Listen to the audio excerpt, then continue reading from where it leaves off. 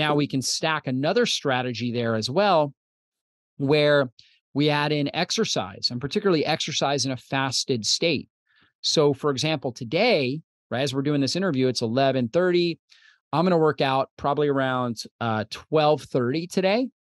And I'm going to do an intense workout for about 30 to 35 minutes or so. And I haven't eaten since 7 o'clock. I finished dinner by 7 o'clock last night. So, I'll have fasted for over 18 or roughly about 18 hours or so when I'm doing that workout. So my body's in fat burning mode. Now it has to switch to becoming anaerobic, right? And burning sugar really effectively during that workout. And then right after that workout, I usually wait about 20 minutes or so.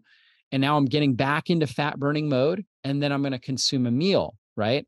And so my body's going through this metabolic switch, this kind of stressor, this hormetic stress that challenges it to have to adapt and get better at burning fat and burning sugar. And the time period between switching there, I get really metabolically flexible doing this. All right. So there's great benefit there.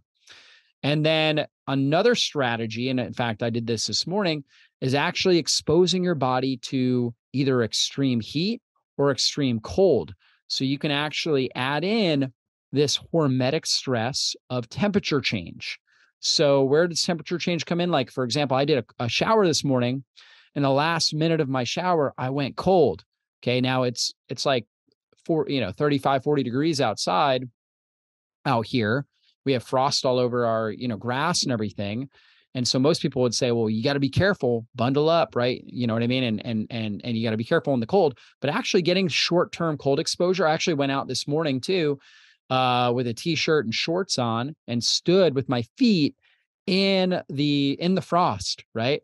And just breathed, stretched, right? Walked around a little bit for, 5 minutes or so. Right? Grounded my body, got that cold exposure. And it was like, I felt awake and alive. Right. And then later on, like 2 hours later, I did a shower and I finished it with the cold water. So that cold exposure challenges my mitochondria now to produce heat more effectively. And it tells my body, okay, I need more mitochondria in my heat, or I guess you could say my thermal regulating tissue, right? Which a big part of your thermal regulation is your fat tissue. So your body, you have this kind of fat we call, we have white fat, and we have beige fat, and we have brown fat. Brown fat is actually fat tissue it's rich in mitochondria. White adipose tissue does not provide as much of a kind of a heating or a thermal effect, doesn't have as much mitochondria. Beige fat is kind of the key in between, right? Beige fat can change. It can become more white or more brown, depending on the environmental stimuli. If you're doing intense exercise, it's going to become more brown. If you're getting cold exposure, you're going to create more of this. You're going to convert the beige into more brown fat. That brown fat's more metabolically active and less inflammatory. We know that fat tissue itself acts as an endocrine organ, right? Meaning that, we used to think it was just storing calories, and that is an important component of fat tissue. But it also acts as, it has a heating component, a thermal component, but then also it releases hormones, what we call these adipokines, like leptin and adiponectin and things like that have to do with regulating metabolism and your satiety level.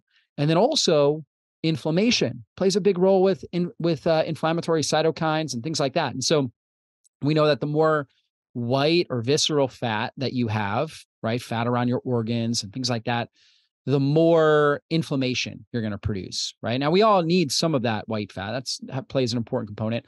But we want to convert this beige fat, not into white, but into brown fat, right? When converted into brown fat, it's going to bring down inflammation. It's going to improve insulin sensitivity. It's going to improve fat burning, leptin sensitivity, so we feel satiated.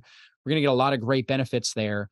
And so cold exposure will help that conversion. Cold exposure also helps release something called cold shock proteins, which these cold shock proteins go in and they break down older damaged mitochondria, older damaged cells and cellular components. And then they help with this whole process we call autophagy or mitophagy, where the body now takes all the raw materials and creates new, healthy, mitochondria, right? New healthy stress resilient mitochondria, new healthy stress resilient cells.